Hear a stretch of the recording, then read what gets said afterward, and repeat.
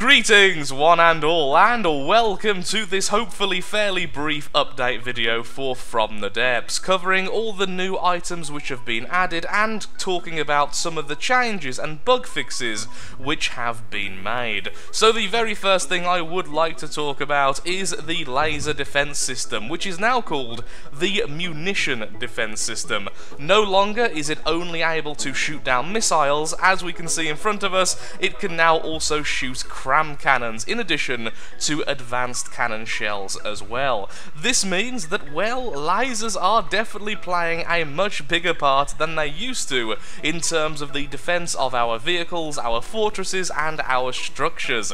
It's actually also a little bit too efficient in my opinion.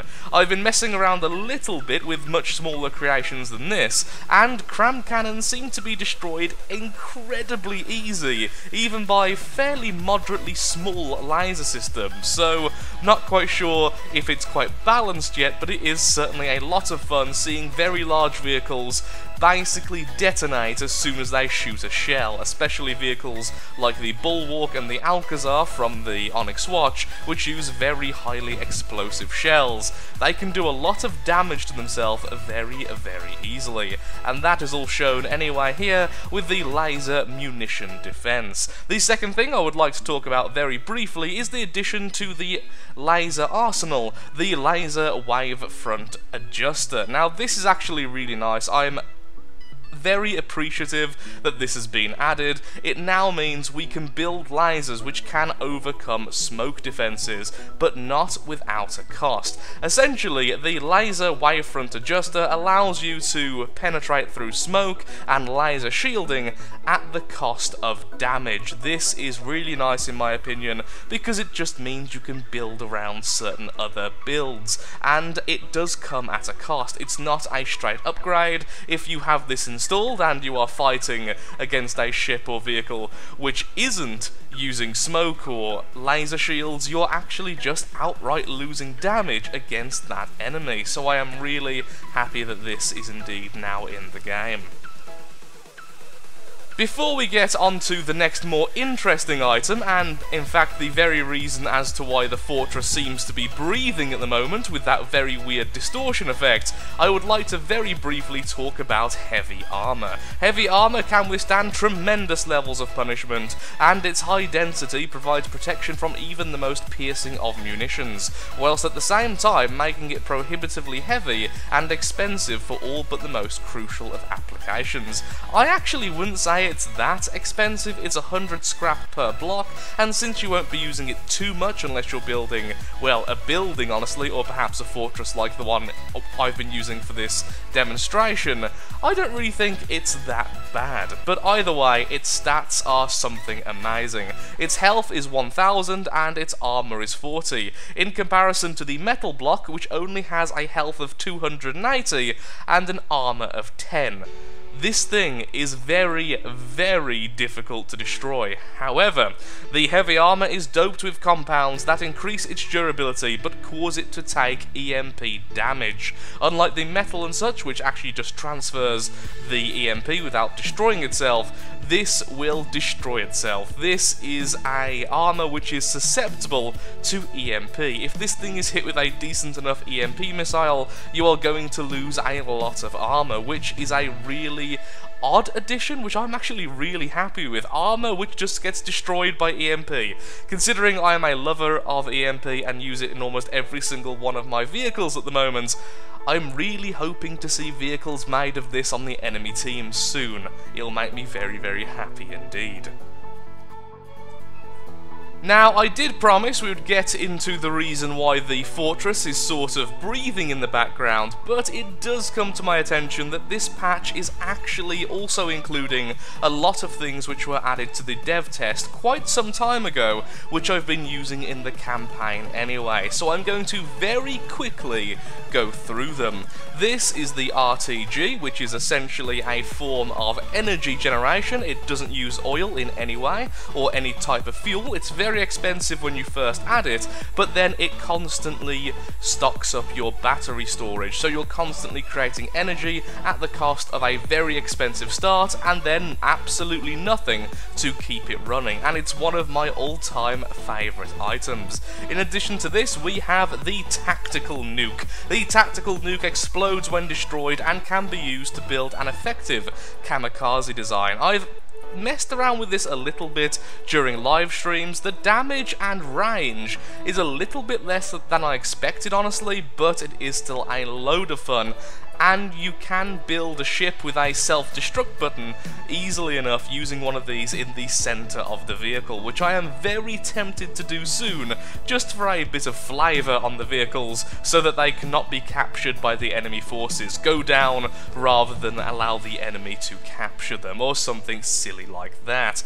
In addition to this, there are some changes to advanced cannons in the form of, let's have a quick look-see, different sizes of ammo clip. As you can see now, there is a much larger spectrum than there used to be, and there is also a change to, if I can actually find the thing, the ammo controller itself, along with the ammo customizers. If I just put this here, a bit of an odd place to put it, but sure, that seems completely reasonable.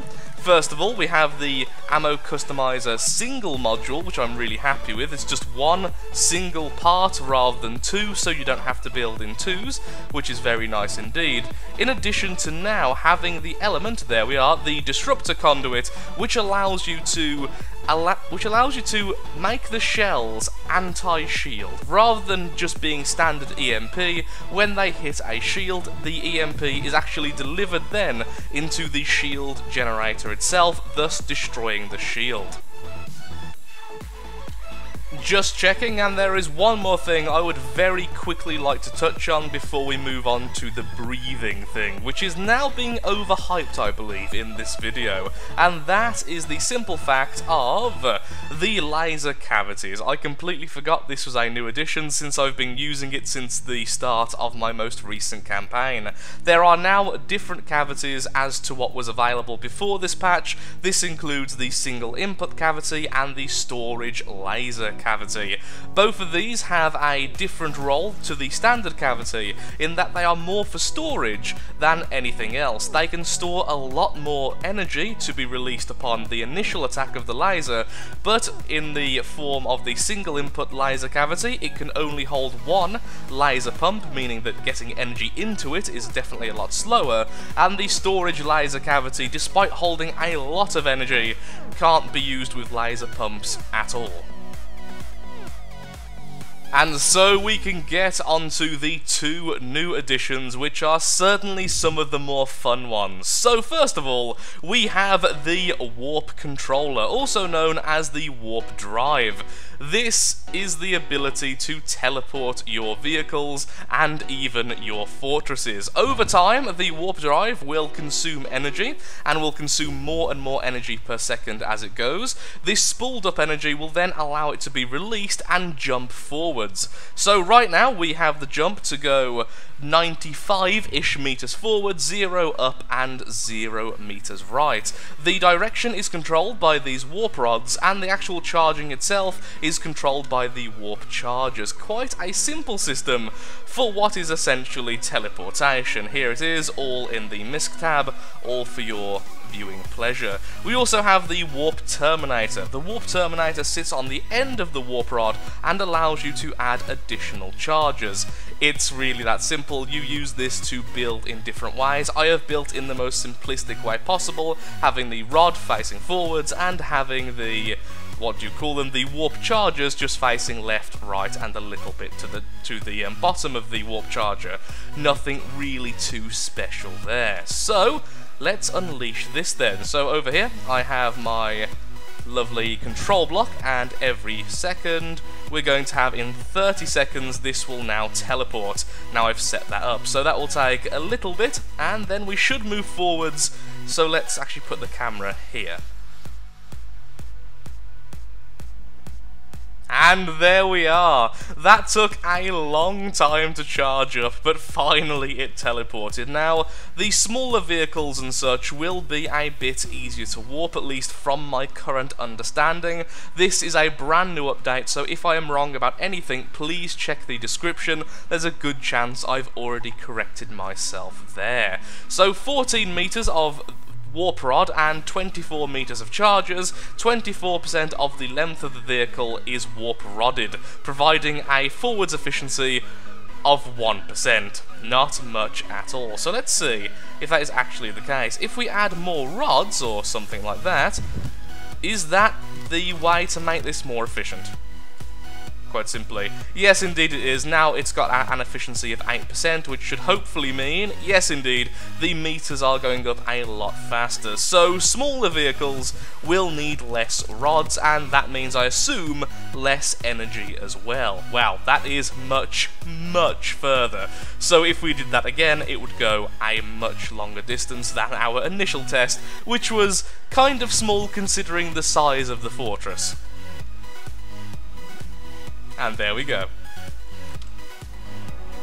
The final addition then. Now, there were other things added on this patch, a lot of improvements and a lot of things like tutorials and campaign-specific updates, but since there are so many of them, I've decided to simply add the link to the description, to the full patch notes, so if you would like to view them, you can do it in your own leisure. It would be a bit too difficult to cover absolutely everything in this update video and not make it take like 30 minutes. So here we are with the land movement algorithm, also known as the land AI.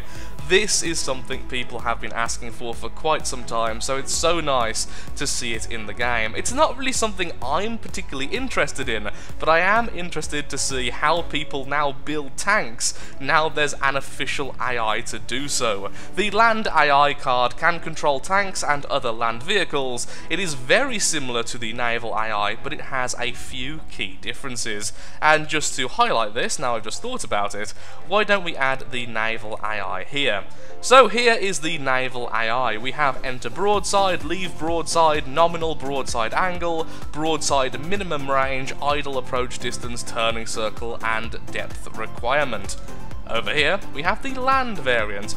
Enter, leave, nominal, broadside, minimum range, idle approach distance, turning circle, and the most important one for me, cease movement range. Now that is different. Below this range to the enemy target, the vehicle will cease all movement and simply fire. This means that the AI isn't constantly going to be trying to move the vehicle, which means, of course, with a tank, it will stop still, aim its weapon, and just continuously fire. This can be set quite far, as we can see here, or it can be set basically next to the enemy vehicle for a very annoying tank, or perhaps some kind of harassment land vehicle. I don't really know, perhaps even a kamikaze land vehicle using the new tactical nuke. Either way, it's a very cool addition in my opinion. The turning circle, which I believe is pretty much the same, can of course be used until you stop still, in case people were wondering, because I did have a few people ask me about that. It is pretty much the same as the naval AI. Like it said in the description, they are very, very similar. So if you know how to use the naval AI, this should come very, very easily to you. And just mess around with the cease movement range in addition to any other change, which I'm probably missing. That is the main change though, which is certainly something very nice indeed.